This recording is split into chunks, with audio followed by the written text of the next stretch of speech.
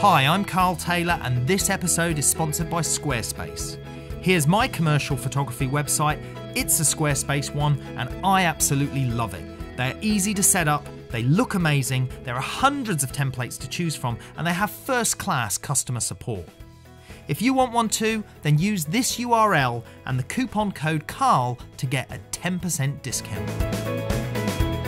Hi, I'm Karl Taylor and in this episode we're going to take a look at memory cards. So, what are the important factors about memory cards for your cameras, DSLRs or videos, that type of thing?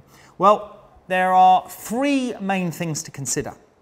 That is the type of memory card, the size of the memory card, and the speed of the memory card. So let's take a look at a couple of memory cards. Let's first look at the type of memory cards. This size memory card is called a CF card. That stands for compact flash. This size is called an SD card. See, it's a bit smaller, and that's a secure digital. And then there's also another one that looks just like this called an SDHC, which is a secure digital high capacity card. Now these are the two main type of cards. There are other ones. There's these little micro ones as well, these really tiny ones which you get inside camera phones and some other devices. A lot of video cameras are using this type of card as well. In my Canon 5D Mark III, take a look there, it holds the CF memory card there, but it can also take an SD card and record simultaneously on that as well. On the Hasselblad medium format, takes a CF card in the side. So there's different combinations, different things on different cameras and videos, etc. Now, the important things we need to know regarding the size, the speed, the type, and even durability that we're going to look at in a second. Let's start with the size. This is very straightforward. It's just the amount of gigabytes that you can fit, the amount of data. So this one is a 32 gigabyte card, and this one is only an 8 gigabyte card. So we've got 4 times as much space than we have on the 8 one there. And the SD cards as well, you've got a lot of storage space on those. Some of these cards are now running up to 256 gigabytes or 512 gigabytes. I mean, some of these cards are horrendously expensive in the large file size, large data sizes at the moment. But the gigabytes obviously expresses how much data you can fit on the card, how many pictures you can fit on the card. So if you're shooting medium format images or raw files, large file sizes, then obviously a larger card is going to be important so you can fit more pictures on it. The next important thing with memory cards is the write and read speed. Now, the read speed is important when you're offloading the images off the memory card, how quick they'll come off the card onto your computer when you're copying them. And the write speed is even more important. That's the speed that the camera can send the data to the card. Basically, what's happening when you're taking a picture, you might be shooting in RAW mode, and on a camera like this, it might be 60 megabytes for one image, or it might be 30, 40 megabytes for an image on this camera, and it's sending those images to a buffer, and then that buffer is then sending the image to the memory card. Now, if you're shooting on a camera at high-end DSLR at 5 frames per second in RAW mode, then that's a hell of a lot of data. You know, you'll be shooting 30 megabytes of data at 5 frames a second, so sooner or later, a slow card is not going to be able to keep up, and the buffer will fill and then you won't be able to take any more pictures. So high-speed cards are what you need when you've got high-performance cameras, or even with video. Video is often compressed and it might only be 2 megabytes of data per second, but you've got 25 frames or 30 frames a second, or other video formats with slow motion, you might have 120 frames per second. So the amount of data that's coming down the pipe basically has to go somewhere at the right speed, and that's where high-speed memory cards come in. So how do you tell the speed in these memory cards? Well, again, it's quite simple. There's 3 main methods where they measure the speed. One of them is actually written on the card. So you can see this is a high-speed one. It's 60 megabytes per second, it says there. And if we compare it to this one, see that one says 15 megabytes per second, so quite a bit slower. Now, other cards have it written in a different way. This one has 133.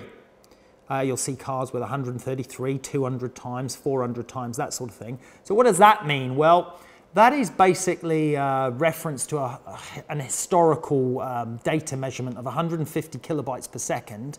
And it's basically the number times 150 kilobytes per second. So if this said 200 times speed, 200 times 150 kilobytes per second would give us about 30,000, I think, yeah, 30,000, and then that's 30 megabytes. So a 200 times card would be equivalent to 30 megabytes per second, but as I said, this one's a 60 megabyte per second card, this one. So there we've got equivalent of, I suppose, 400 times speed on that card.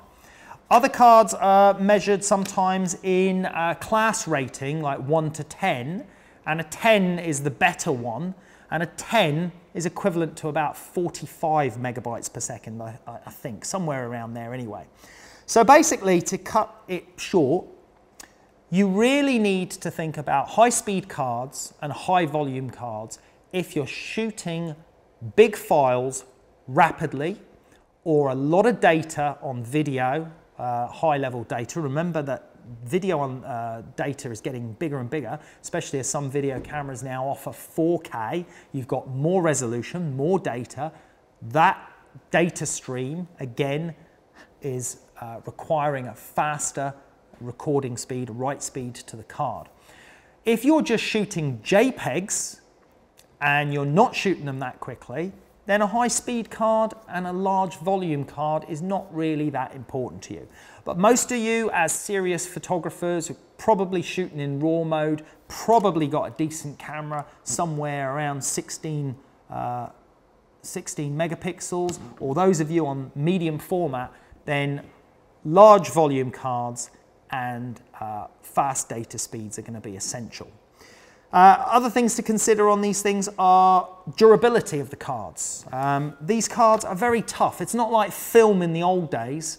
Film in the old days, you're very careful with it, could get wet, X-raying it was a problem. You don't get any of those problems with these cards. You can X-ray them, you can put them near a magnetic force, that's not going to affect these either.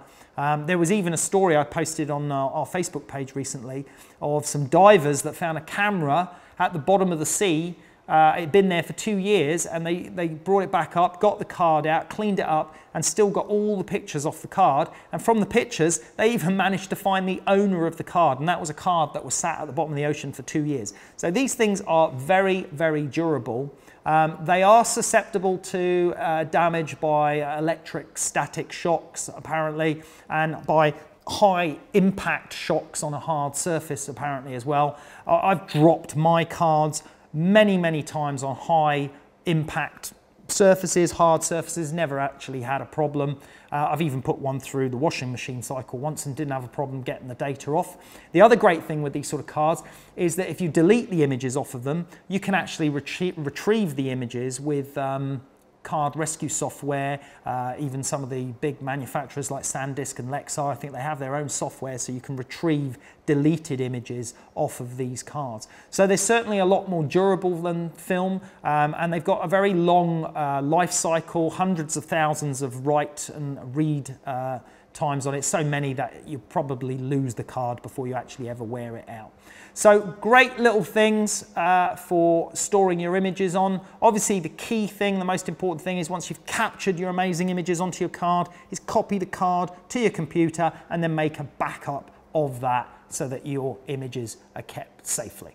So that's a brief overview on memory cards. Obviously the price ranges are affected greatly by higher speeds and higher volumes. I mean, I've seen some prices for 500 gigabyte cards that have got like 120 megabyte read and write speed. Prices like $1,000. I mean, crazy stuff, you know, more expensive than some cameras. But you do get what you pay for with memory cards, so keep that in mind. Hope that was useful. Thanks very much.